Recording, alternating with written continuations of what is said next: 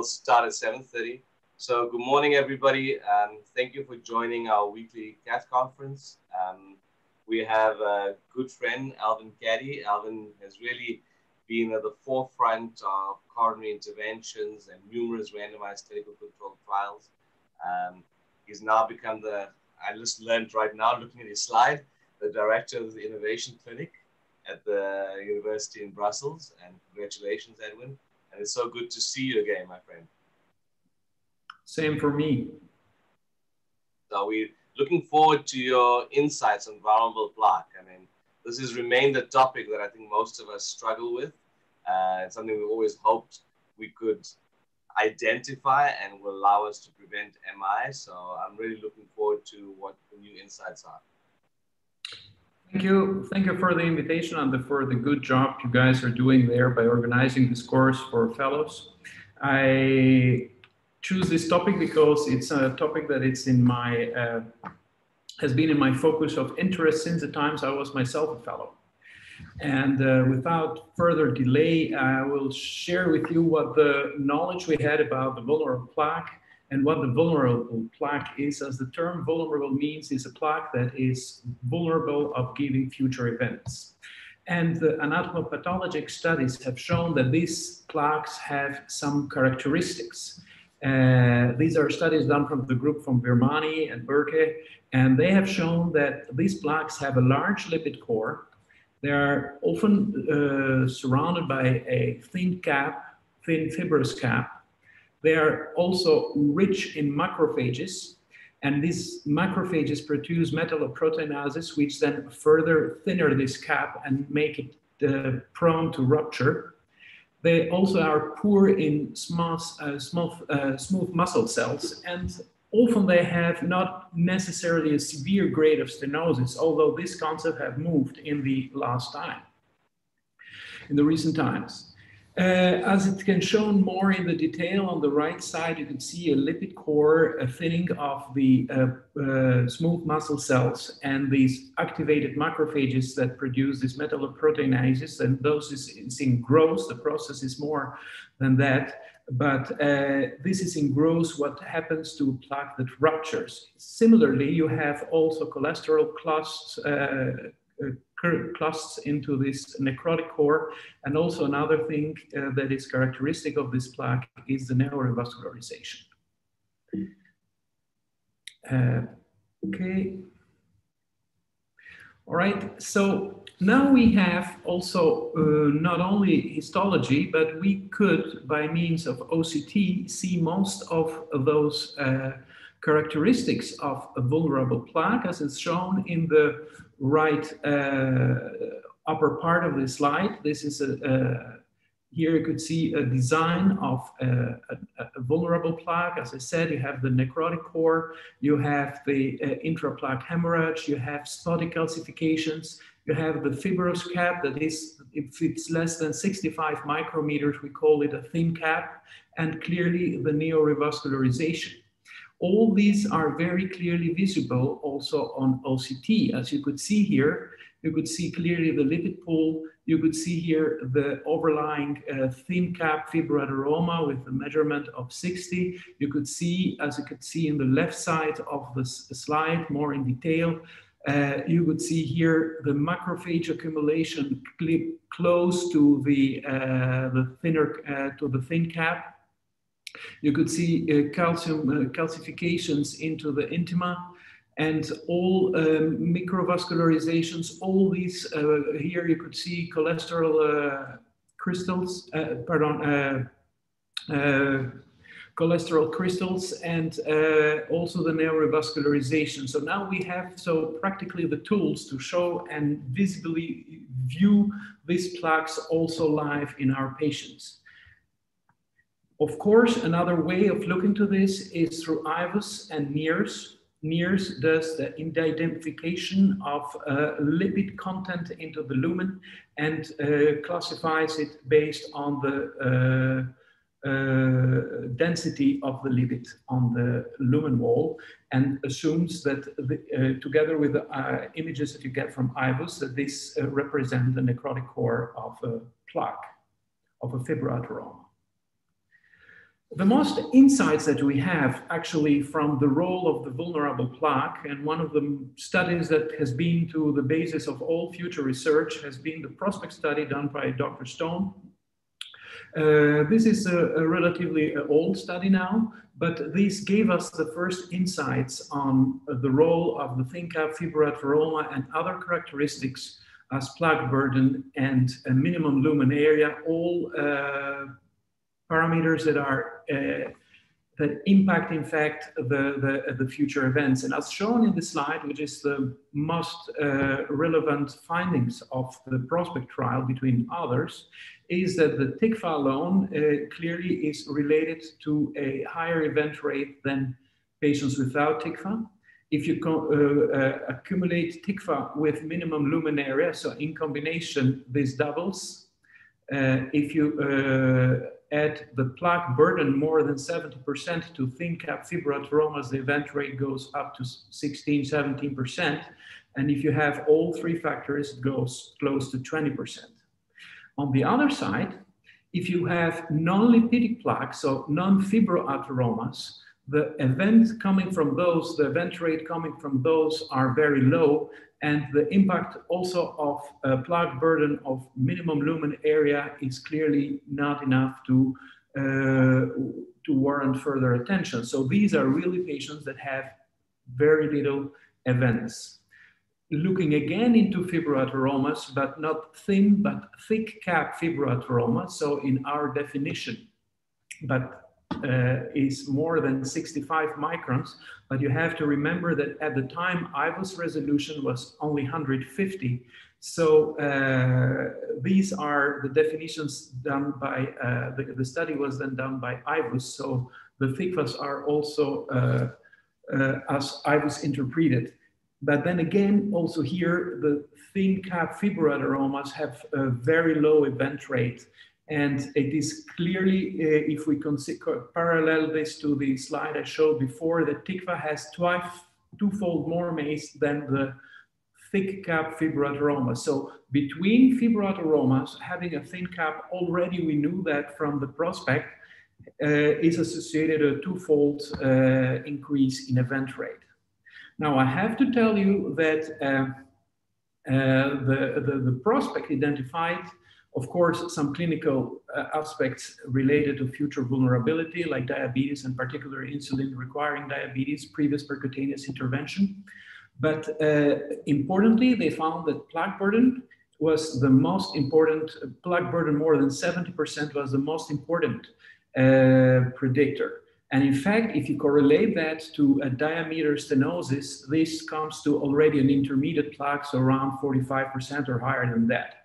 The other factor is a minimum lumen area, less than 4 millimeters. So by pure math, this represents a diameter of stenosis 2.5, which we often find in lesions that we see. But of course, prospect limitation was that no FFR was performed in that study, and the resolution of IVUS, as I said, is about 150. So anything under that would not, it is not visible. So we assume these are thin cap fibroateromas, but in fact, they could still be thick cap fibroateromas. And the stenosis severity that was studied in this study was low and clinically not really meaningful. We were talking about diameter of average diameter of stenosis of lesions that were studied there about 20–30%. These are lesions that in clinical life we will not even consider of doing an FFR there. And so these automatically translate to lower plaque burden and minimum lumen area. Now, two other studies were based on prospect to continue into looking into the impact of vulnerable plaque on future adverse events, and that were prospect 2 and combined. So I told you already what the importance is of target intermediate stenosis. So a plaque burden more than 70 and diameter stenosis more than 45, lessons we learned from the first prospect trial. Now the prospect trial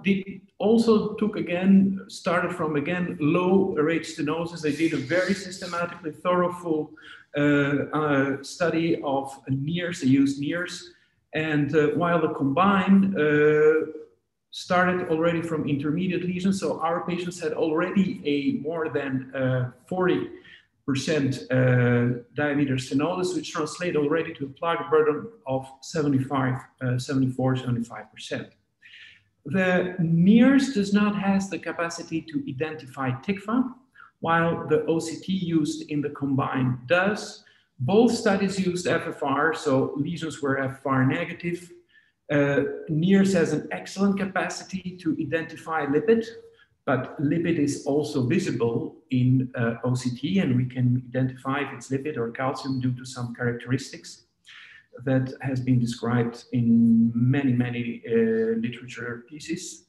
And also both studies focused on high-risk patients. The prospect focused on patients with MI, so in the non-culprit lesions with patients of MI, while the combine also had high-risk patients, and we were clearly based on prospect because we took diabetic patients and with or without MI.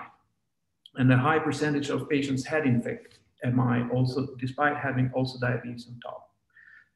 So I will go shortly and describe you what the prospect natural history study was. And so they took all patients with the troponin positive, so ACS patients, and after successful PCI of the culprit, they performed IVUS and NIRS and in 902 patients. Then they looked to the IVUS findings and they found, and they divided the patients in plaque burden more than 75 or not. They found that 182 patients had a plaque burden of more than 65%, and these patients went to another study. Let's say that this was a program, so this other study was absorbed diabetes, and these were randomized into a treatment with absorb, preventive treatment with absorb versus optimal medical treatment, while the other patients with a plaque burden less than 65 were prospectively followed into in a natural history register. That was the prospect study. The primary endpoint was a cardiac death, myocardial infarction, unstable angina pectoris or progressive angina pectoris attributed to originally non-culprit lesions. The statistical analysis, the slide is a bit busy, but I'll try to explain to you. The principal study objective was to establish the covariate adjusted relationship between high-risk characteristics of untreated non-culprit lesions and subsequent in a patient level and in a lesion level outcomes. These plaques, these high-risk untreated plaque characteristics were specified as lipid-rich plaque defined as the upper quartile of max LCBI for all non-culprit lesions, the maximum plaque burden, more than 70, minimum lumen area, more than 4 millimeters squared. Each individual risk plaque characteristic was introduced in a separate multivariable model in a hierarchical order with LPR followed by plaque burden and minimum lumen area to account for multiplicity. So look at the red surrounded quadrant. Here you have the characteristics of patients with non-culprit and the event rates on those. The major event arrived in 8%. Myocardial infarction was 3.2%. These were, of course, could not be procedure related because the patients were not treated. Progressive angina and unstable angina accounted for about 5.5%, and patients requiring for revascularization 3.1, with rapid progression of those were 1.4. And you could see here that for 78 first non-culprit MACE events, they showed that there was a progression in the plaque from about 47% to 69%. Among these 78 non-culprit lesions, only 56.4% were imaged by NIRS IVUS, and they had a plaque burden of at least 56.2. Median max LCBI was 473, and about 70% of these patients had a LCBI more than 324. Now, here is how it breaks down into patient levels, and this is how it breaks down into lesion level events. Regarding the upper quartile of max LCBI. Now, as you could see here, Even those with higher LCBI had a higher event rate. Although if you look to a lesion rate, lesion level events, the event rates remain low, 3.8. If we look to the plaque burden on a patient level, there is a clear difference with the odds ratio of 9 in favor of those who had a higher plaque burden. And if we look to lesion level events of plaque burden more than 70 versus those with lower plaque, also here is 4.6 to 0.4. And if we look to the minimum lumen area, also here those with a smaller lumen area are doing worse than those with a larger lumen area than 4.0. Although again, also here on lesion level events, although the odds ratio is almost 5, the total number of events or the percentage of events remains low, it's 2.6. And here you could have a clear view of what were the events that drove the primary endpoint. And you could see it here divided for on terms of LCBI or plaque burden or minimum lumen area, more or less than 4. But you have to, when you look to this data, understand that the plaque burden and minimum lumen area were not excluded when we're talking with lesions with a higher LCBI more than 324. That is the upper quartile. So you could see that there is a clear higher myocardial infarction and also progressive angina in these patients, and the total MACE was also higher. The odds ratio was 2.4. For the plaque burden, the same was observed, although the odds ratio for the for MACE was 3, so higher than that provided from the LCBI, and for the minimum lumen area less than 4, the odds ratio was 5.5. And here is after doing a multivariate models for those culprit lesions, you could see that on a lesion level, the factor that impacted the most was not the LCBI, but actually was the plaque burden more than 70, as we have seen previously from the prospect one. And then are these fatty lesions, so the lesions with a high lipid index as shown by NIRS with a 7.8 odds ratio. And then comes the minimum lumen area. Interestingly is to show that this is now on lesion level, and there the plaque burden becomes so these are lesions focused and studied with NIRS. Those with plaque burden more than 70, the plaque burden also on lesion level has the first place, followed for LCBI, and then follows for minimum lumen area. And this is very interesting and here the authors decided to look to the impact of a plaque burden and lipid plaque as with the LCBI more than 324. And the event rate then is clearly higher than the other type of plaques. However, if we look to the effect of max LCBI alone, so without a plaque burden more than 70, it remains very low, so it's 1.3%. This is very significant, and it is interesting to say that, to keep in mind that these plaques actually had a very low diameter of stenosis, something between, again, starting from about 22% to 35%. And also the plaque burden was less than 65%, and despite, if you accumulate those, the event rates these could still give you 7% of events during about a 4-year follow-up. Looking into the prospect absorb trial, the randomized, this was a pilot sort of study and looked at the concept of revascularizing these lesions with a high plaque burden and rich on lipid as shown by NIRS. The study did a 1-by-1 and compared absorbed treatment with optimal medical treatment alone. Of course, was not powered for major outcomes, was powered for minimum lumen area at a protocol-driven 25 months follow-up, but also had a non-powered safety endpoint for target lesion failure and also for MACE. And these are the events for the primary endpoint. These are results of baseline. Of course, the ones who get revascularized get the primary endpoint significantly, so that the study could reach its primary endpoint. Looking at the secondary endpoint, there were no difference in target lesion revascularization. So these patients did similar on terms of target lesion failure at 24 months between absorb BVS or optimal medical treatment.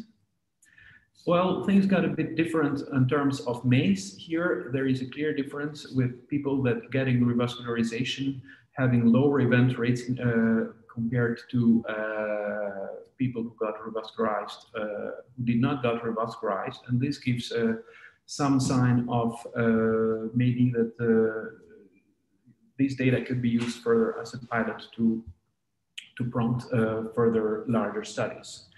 Although, again, looking at the impact of the events that happened, it was, of course, higher in the medical treatment, almost double, did not reach significant, but this was mainly driven by need for revascularization due to progressive angina. There were no differences on death. In fact, no patient died in both arms. The rate of myocardial infarction was similar. Luckily, there were no periprocedural infarctions, but during the spontaneous infarctions during follow-up was similar in both arms.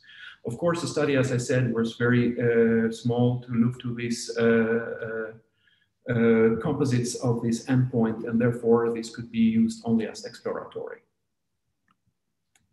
So in conclusion, the author said that the present RCT BVS implantation in angiographically mild non-flow limiting lesions with large plaque burden, small lumen areas and high lipid content was safe and substantially enlarged luminal dimensions during the follow-up. So this was their primary endpoint. The favorable randomized lesion-related MACE rates observed after BVS treatment compared with medical treatment alone warrants the performance of an adequately powered randomized trial to determine whether PCI treatment of focal vulnerable plaques improved patients' outcomes. Another trial that prospective study that happened, as I mentioned before, was a study I had the chance to, together with a lot of dear colleagues, to perform mostly in Europe. What we did into this trial, we combined the use of FFR and OCT to look for to better predict outcomes in diabetic patients. So we took diabetic patients because, as you know, diabetics has the fastest progression of atherosclerosis. So we thought that if we don't see any effect on those patients, then maybe we should forget about the vulnerable plaque. But so what we did is we performed FFR in all patients with intermediate stenosis, so 40 to 80%, by saying that I already say you that these all had a plaque burden more than 70. They had diabetes, and we then further performed PCI in the group that had FFR that was negative, and this was a sort of a control arm for us. And then we further took the patients with a negative FFR, so 0.80, and in the CORDAP, we performed OCT, of course, in those patients, and in the CORDAP, they were divided into having a thin cap fibroaderoma or not. When I'm saying that they had a thin cap fibroaderoma, means that they were all fibroaderomas first, and then they also had a thin cap. While the group that was TIGFA negative, there was a mix of fibroaderomas and non-fibroaderomas. The primary endpoint was to show that actually the high-risk group, those with fibroaderomas and thin cap, they'll have a higher endpoint of MACE during the follow-up than patients without these characteristics. So this would bring to the idea that OCT could identify those lesions that could be prone to future events. And the secondary endpoint was comparing the group that had a high-risk plaque, so those with TIGFA, with the group that got revascularization. And as I said, they both started from intermediate lesions. So in the end, angiographically, they represent the same type of patients with the same kind of lesions.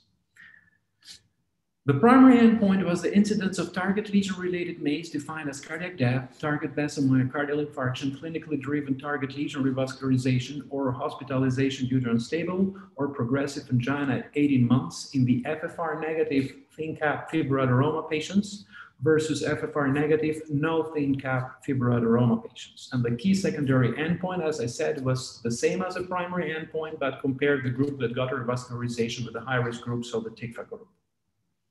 And this is what we found. We had 550 patients, and of those, 423 had an FFR that was negative, and 112 had an FFR that was positive. And from those 300 that had FFR that was negative, 390 had a valid OCT. And these were divided, let's say, in 3/4 that had no TICFA, and about 100 patients representing about 25 of the patients that had a TICFA. And from the 112 that had a positive FFR, only 92 had in the end revascularizations, and they were further taken into the analysis. Interestingly, the baseline PTPF of these patients was very similar in group A and B, and the same was also found for the FFR after adenosine. So the minimum lumen area tended to be slightly lower, but though not significantly lower in the TICFA group. Interestingly, TICFA was mostly located in longer lesions. It was significantly so that longer lesions had a higher chance of carrying a TICFA. Further, the proximal and distal reference lumen diameters were similar in both groups with or without TICFA. Things got more interesting when we looked to the composition of the plaque. There were more calcified, let's say that the total calcification was similar in both arms, in TICFA and non-TICFA patients, although the calcium arc was clearly larger in patients without TICFA. Protruding calcification also more in patients without a TICFA, although it was also present in patients with TICFA. Interestingly, cholesterol cleft, a sign of vulnerability, were clearly higher, almost double in patients with thin cap fibroadenoma. Of course, per definition, the thin cap fibroadenomas were 100% lipidic, but I have to say that in the group that did not have a TICFA, also about 60% were also fibroadenomas, although the cap thickness did not went below 65, and therefore they were called the non-TICFA. Clearly, the lipid arc was also higher in the plaques with the thin cap fibroadenoma, so was neorevascularization, and also clearly macrophage infiltration. So not only these have TICFA, but also show a higher rate of inflammation. And these are the primary endpoints. As we prospected, we found 13.3% event rate despite having negative FFR versus 3.1. So there was a 5 times higher event rate in patients with TICFA versus those without TICFA.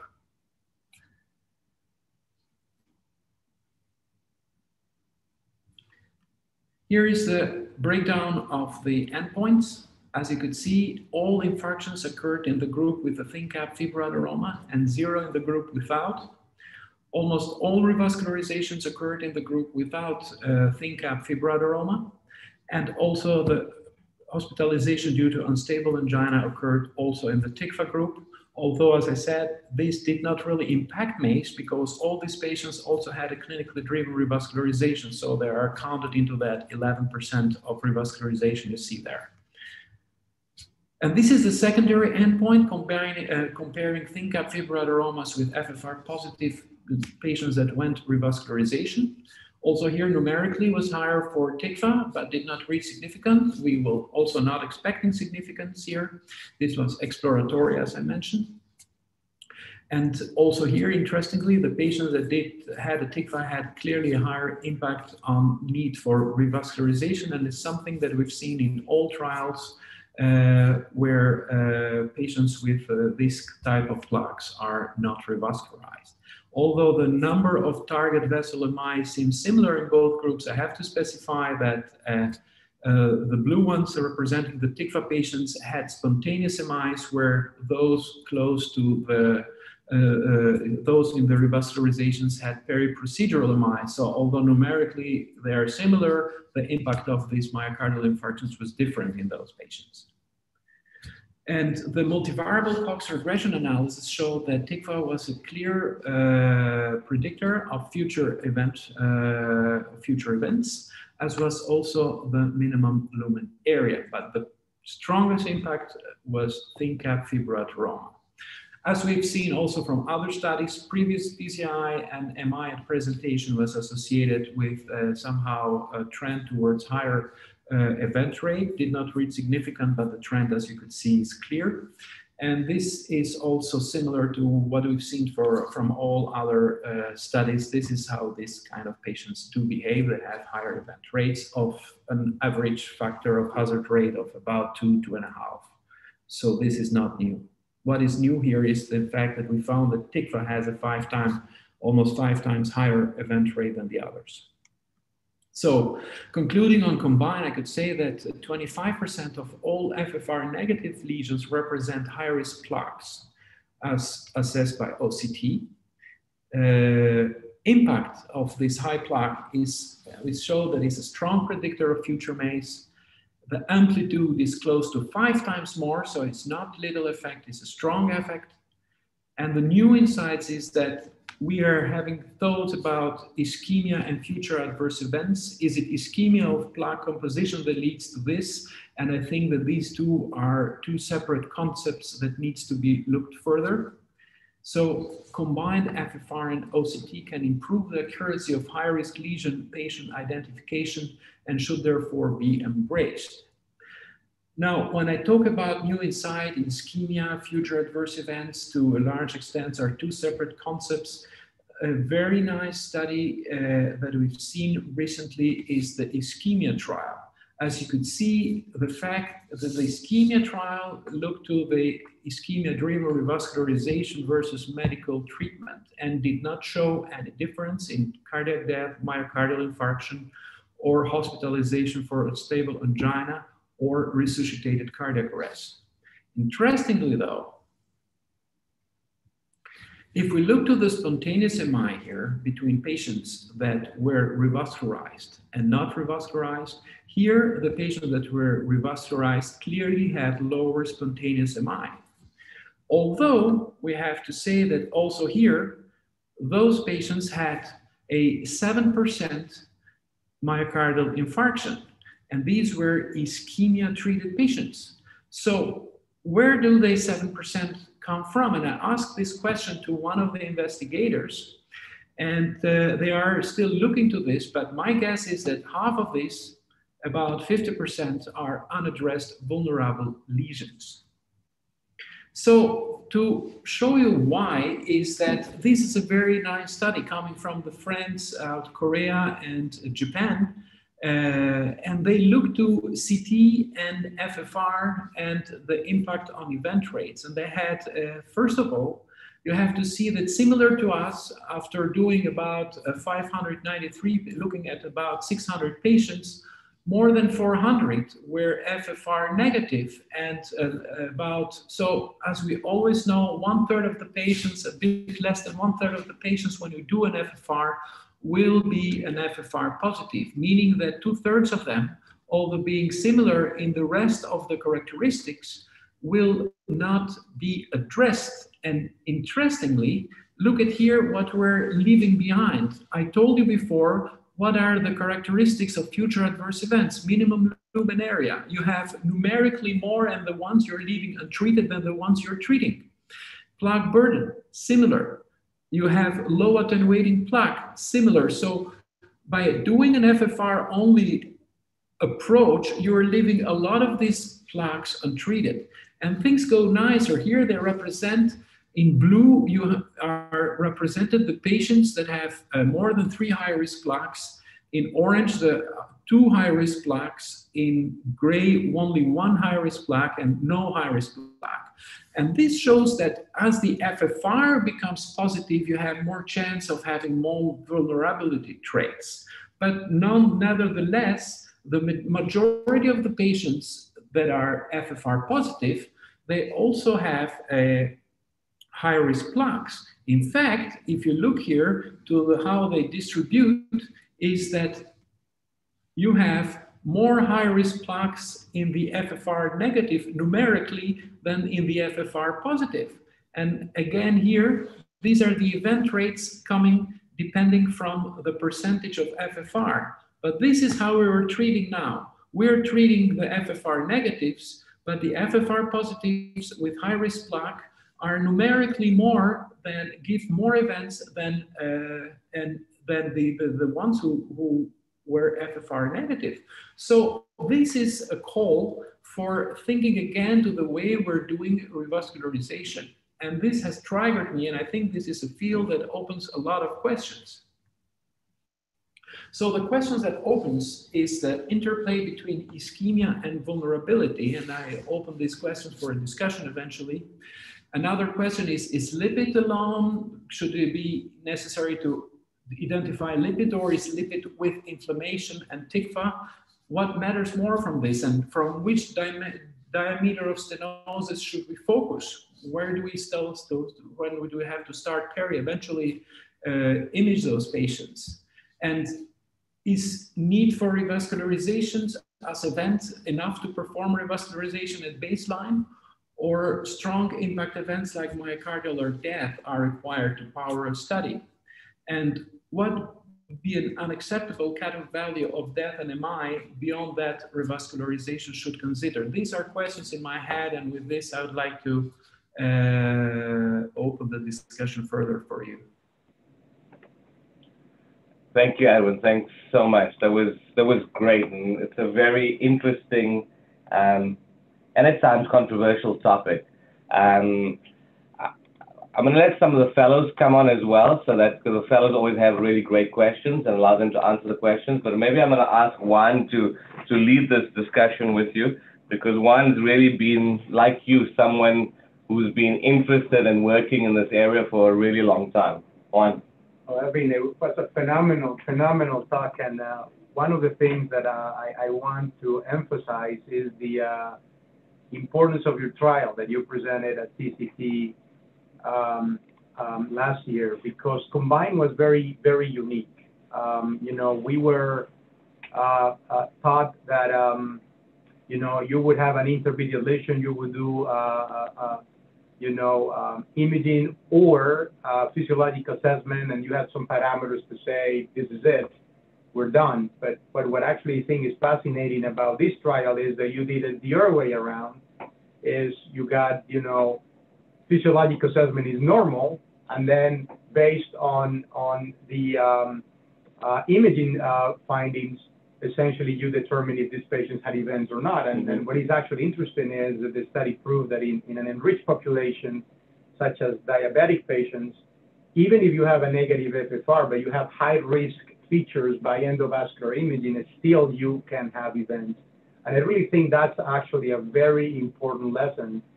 The question is, and you and I had multiple discussions, philosophical discussions over the phone, how to push that forward in the clinical arena. I think that's the issue, and we all, struggle with, how to really convince the clinical and interventional community that if you have a complex lesion, even though it's not hemodynamically obstructive, that can represent a risk, for a patient down the line. So, Elvin, I don't know if people really realize the importance of this trial, and you and I talked about this for quite some time, and I was very impressed when you presented that at TCT, and continue to be impressed with this type of work, and I really hope in the future we can actually do something to really solve these important questions. Well, thank you for the nice comments, and for the fellows, because this is a fellow talk. If you ever design a trial, look to the evidence that exists and think over it logically, and think to the questions you pose every day. One of my mentors ever told me, when you are in a morning, when you have a morning report, these are where the most of the questions, the debates that you have every day, these are the questions you need to focus on this trial. When it comes to what we do as interventional cardiologists, apart from the fancy things of valves, etc., our daily bread is revascularization, and we still, after so many years, have not settled this completely. We have started from angiographically to FFR, and now we're looking to the role of the imaging. So my question is, I was very fascinated by the Prospect trial. I had the chance to analyze this data myself, and with the help of course, of the Columbia group, and particularly Dr. Stone, who has done a tremendous work onto this field. And when you look to the data show to you that there are some type of patients that progresses the most. And there's the concept of the vulnerable plaque being a non-significant plaque angiographically has gone down, even although the first physiological studies, histological studies have shown that these are at least intermediate plaques. So that's where we have to looking. Plaques that we as interventions will think, should I do here an FFR? What should I do with it? Treat or not treat? These are the plaques that also could give you events. Of course, as these plaques progress, they will become ischemic and eventually more vulnerable. But the vulnerability starts at a certain degree of intermediate, so somewhere close to 45, 50, and so on. When the plaque, and it's what we have learned, that that's where it correlates with the plaque burden more than 70. And these are the factors. So we put all this together and we took one question out, because if we would put the ischemic lesions into this, people will say this happens because it's ischemic. But in fact, the lesions don't rupture because they're ischemic, they rupture because they're vulnerable. And this is the new concept. I'm going to let the fellows answer some questions, or ask some questions. You guys can turn on your mics. I put on Shun and Zach, and while they're turning on their mics, I had a question myself. So in your study, in Combine, did you also look at medical therapies, so statin dose? I mean, these were diabetics, were there SGLT inhibitors? Was there a difference between the medical therapy between the two groups? Yes, we looked at that, of course, and let's say there is a lot of trials that focus on the optimal medical treatment. What we did is we took optimal medical clinics participating in the trial, and we assumed that the treatment care that the patient gets into the clinic is also optimal clinical treatment that you can get nowadays in Europe. So you could see that this trial might have somehow lower statin rates than what we observe in other trials. The statin rate here was about 70 and was slightly lower, but not significantly lower in the patients with thin cap fibroateroma. But it's not that these did not get the statin prescribed, they could not tolerate it, or they did not take it regularly. And further, there were no further differences between this. So in terms of a natural history story, this is a natural history study. This is what happens exactly with these patients. All right. Shun's one of our interventional fellows, so I think he may have a couple of questions he wanted to ask. Thank you for a great talk, Dr. Kedhi. It really got me thinking about why I got into cardiology in the first place, because we all see STEMI patient come in, how sick they are, you treat them, the amount of impact you can have on their outcome. I think that's, to most of us, one of the component of why we get into cardiology. And your talk really gets down to the bottom of it. And I think the key question is, just because you can, doesn't mean you should, because we at Monty, fortunately, we do like 80% imaging. And that's an amazing place to train. But the more you image, the more you feel like you need to treat. And does that plaque need to be covered? All these things, you see more, you feel like you need to do more. And I think Prospect 2 and your study really shows that some of the plaque really do need to be treated to prevent events in the future. So my question to you, like nearest IVUS, I don't think it's as common. We have OCT. Amount of information you can get from each modality of the imaging is quite different. And interpretation of imaging is quite different depending on the operator. Do you have a comment on which imaging should be the one to study? And also the second part of the question is, out of all the variables like plaque burden, TICFA, which is the key component if you were to choose one or two that we should be thinking, okay, we should cover this? Very excellent questions you've asked. and I have to share the same passion with you. I also become an interventional cardiologist after seeing somebody getting a PCI from myocardial infarction of the guy after 5 minutes of talking about football. So this is the mentality, and now we have to answer the better questions you ask. And the question is IVUS with NIRS or OCT? Listen, both look to lipid, but I want to go to show you, I don't know if I can move my presentation more back. Give you one slide, and I tell you why I'm saying what I'm going to say. I think this slide here. Look, in this, here you have group A and group B, so TICFA versus no TICFA. In the group A, 60% of those, so about more than 200 patients, were also fibroateromas. So these you would have seen with NIRS. Look what they give. The event rate of all these lesions is 3. And I can tell you it does not go higher if you isolate these fibroateromas only. This is what I tell you, why I'm thinking that just showing that lipid alone, as we knew already from Prospect here. Let me show that.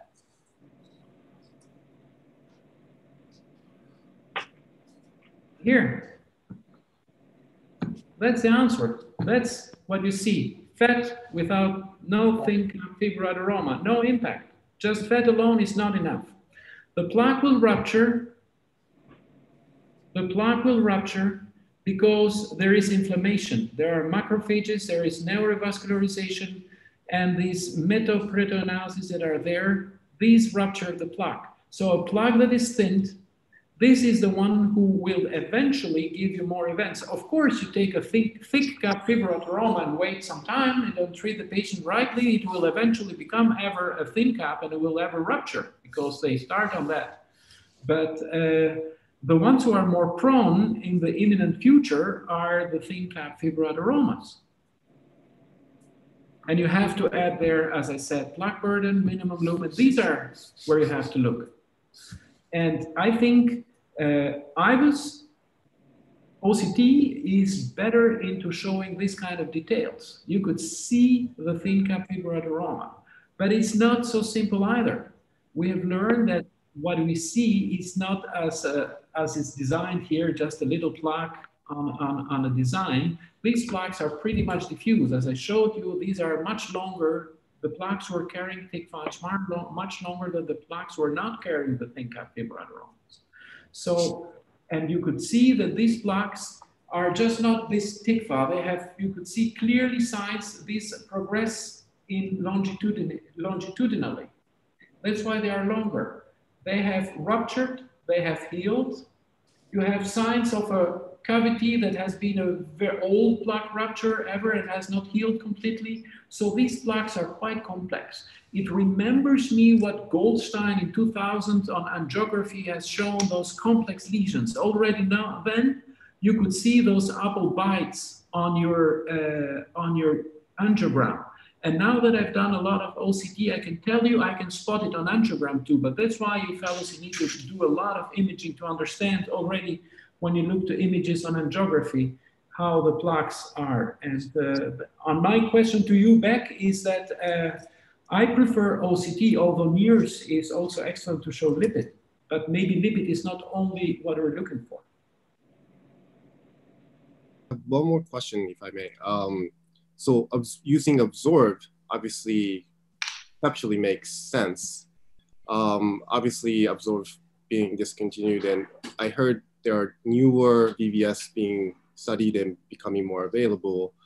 In the future, would you ever consider like a regular stent for these kind of high risk for more applicability in the real world when we're ready to say, okay, these need to be treated? Would you even consider treating with the regular stent as opposed to VVS? And is VVS coming back in your opinion? Well, I don't work for Abbott, so I cannot tell you if VVS is coming back. Let's say BRS. Is BRS going to make a comeback, Elvin? But I think there is music in there. There is definitely music in there. I think the data needs to be more robust, but it's not only the question now we're seeing a vulnerable plaque, should we treat that or should we not treat that? I think the concept is more, we have to maybe rethink the complete way we're doing revascularization and look to the real role of the FFR, the real role of the OCT, how to combine those, when to send the patient for PCI, when to send it for CABG. For example, I can give you two examples of the same, you could say, on this data, they would look like being the same patient, but these patients are not the same. I can tell you a patient with TICFA, FFR negative, and long lesion.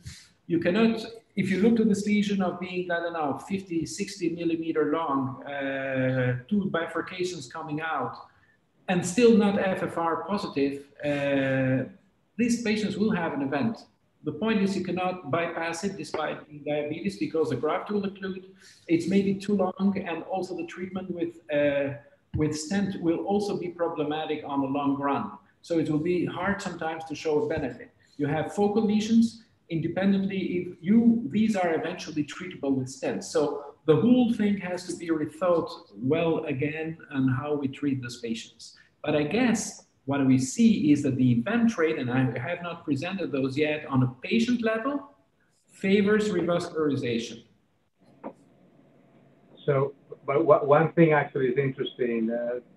Over 10 years ago, several companies started developing dedicated stent designs for vulnerable plaques, and you can actually go to Euro Intervention and look for we published actually a first-in-human with 10 patients with a self-expanding device, low-pressure device, that had a stroke thickness of like 60 microns. And it was like a soft, actually self-expanding structure to passivate and create what Pedro Moreno actually called a neocap, which is, you know, like a neo-intima on top of the plaque. And I have to tell you, the field was moving forward very aggressively in that direction, but it was just difficult to prove.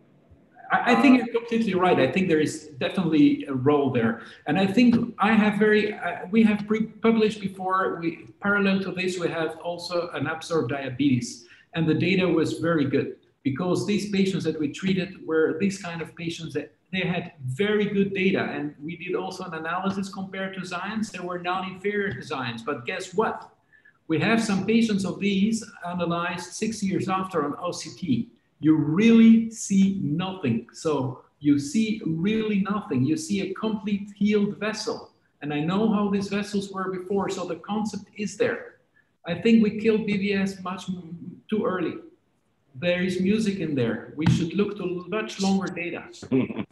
Yeah, absolutely. That's a whole different discussion for another day, because we could keep talking that. I feel very strongly about it too. But Zach, do you have any questions? Zach's another one of our international fellows. Yes, first of all, thanks very much for the talk. I was familiar with this trial, the prospects absorbed in the combined, but your take on them really enlightened me. So my question goes back to the statins that you discussed. We know that statins cause a plaque stabilization. For instance, in CTs, they can raise the calcium score. So do you think there is difference in the risk predictors in patients which take statins and those without? You're asking me a question. I like to talk about things I know. And you are asking, I don't know very much. This is more a question you need to ask to the people who have studies of statins. I'm more of an interventional cardiologist. I have more of a mechanical approach. So it might be not much more than those that everybody knows that statins stabilize your plaque. And this is what we see also on our clinical practice. I meant do the plaque have high risk features in patients who are already on statins and those who aren't? I mean, you take a look at you cath a patient on statin, you do the OCT or the NIRS or whichever imaging. We did an analysis on that, And the ones who are taking less statins are clearly more in risk of having prevalence of TICFA. That's true. There's another fellow with a, sorry, Zach, do you have another question, Zach? No, sorry. Okay. No. Alessandro also raised his hand. He had a question. Alessandro is a ex-intervention fellow from San Raffaele, then Cotignola, who's now doing his interventional fellowship in Bern with Stefan Windecker. Alessandro? Yeah, thank you very much. Thank you very much. This is an amazing talk, and it was like continuing with your Montefiore Hospital talk of 2 days ago.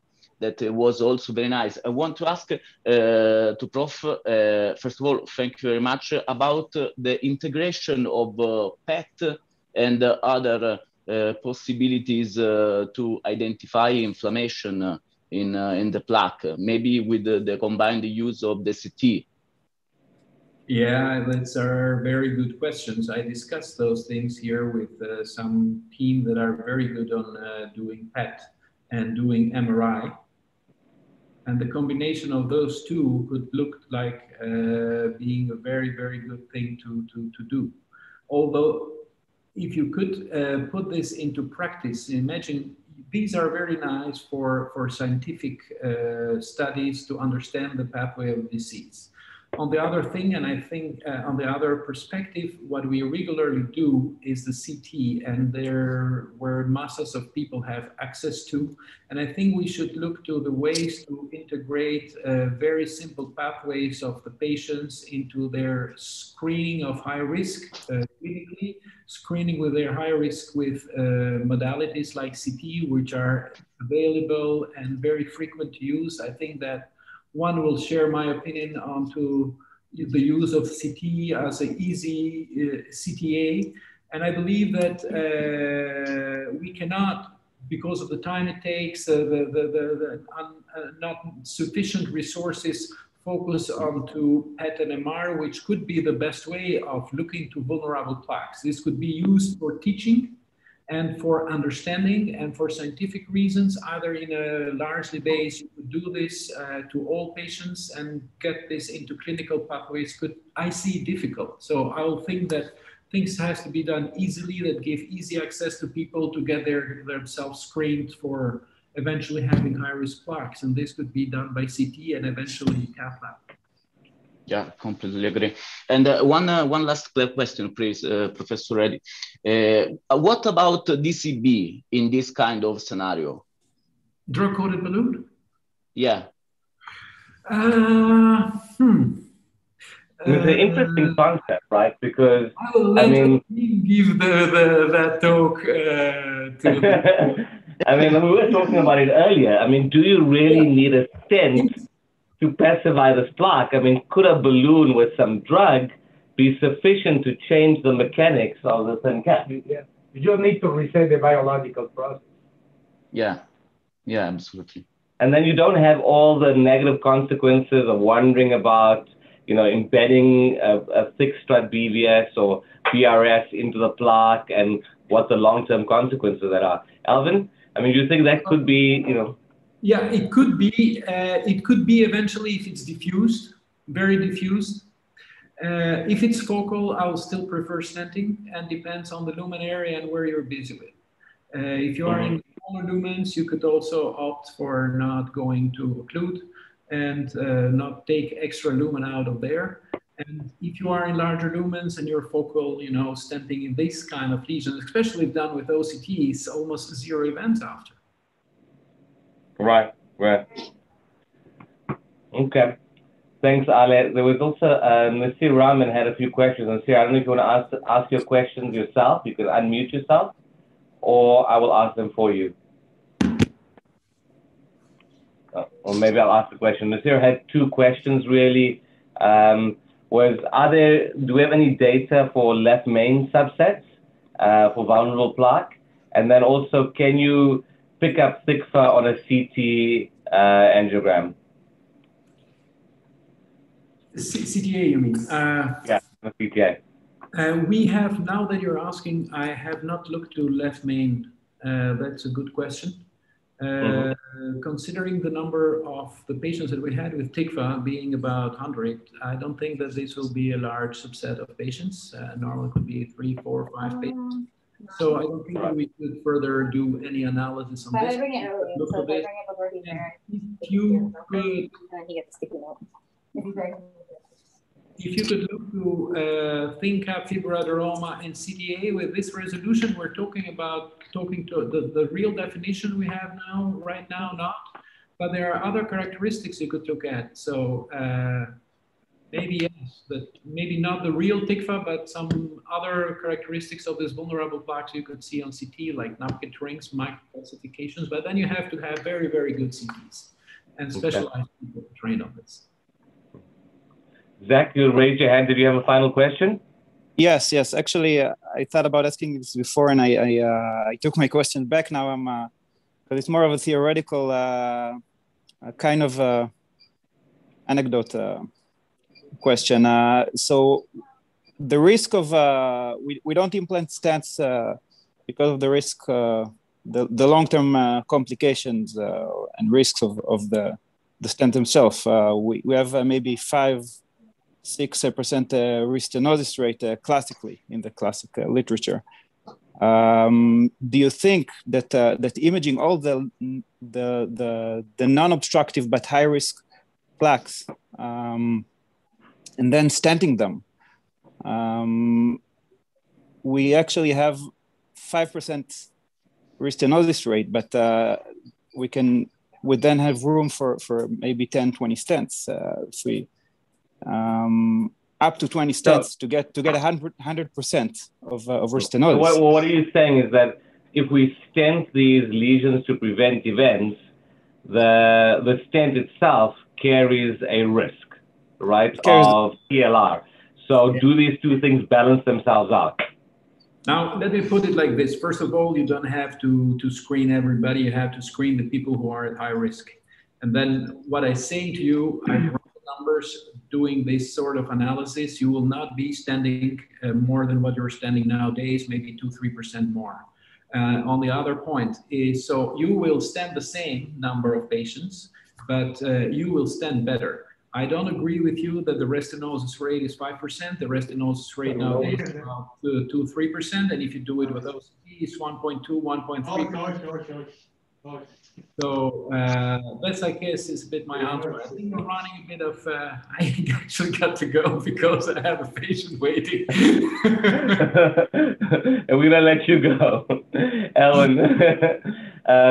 Thank you for the great talk.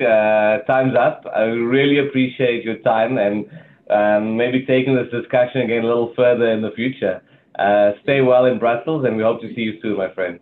Thank you, and you've done a great job. I like this kind of meetings. I'm looking at them for fun now. I look at myself. Join us every week. Nice discussions. We'd love to have you in.